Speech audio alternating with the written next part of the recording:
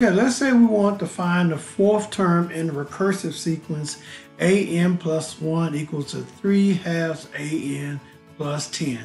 And we're going to start off with a sub 1 equal to 4. All right, so using the formula, let's start off with n being equal to 1.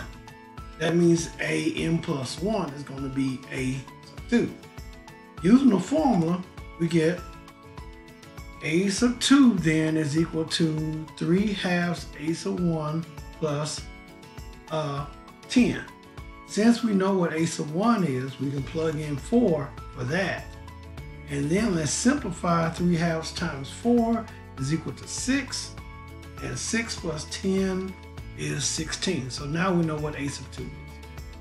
What about a sub? So now we know what a sub 2 is. We'll use a sub 2 to find 3. A sub 3. So a sub 2 is 16. Let's do the same argument.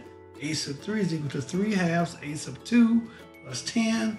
3/2 times 16 is 24. 24 plus 10 is 34. Let's do it again to find a sub.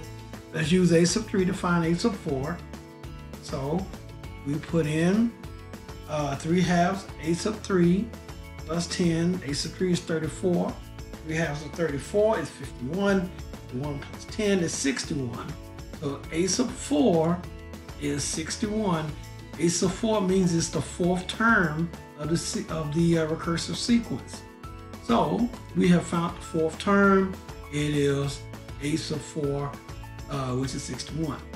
Now, if you were doing it on a calculator, it would look like this. Let's say you did this on a TI-84. We just type in 3/2 times 4 plus 10, and the calculator gives you 16. Then you would basically copy and paste and put the 16 where the 4 was, press enter, and then when you get to 34, put the 34 where the 16 was, and then get 61.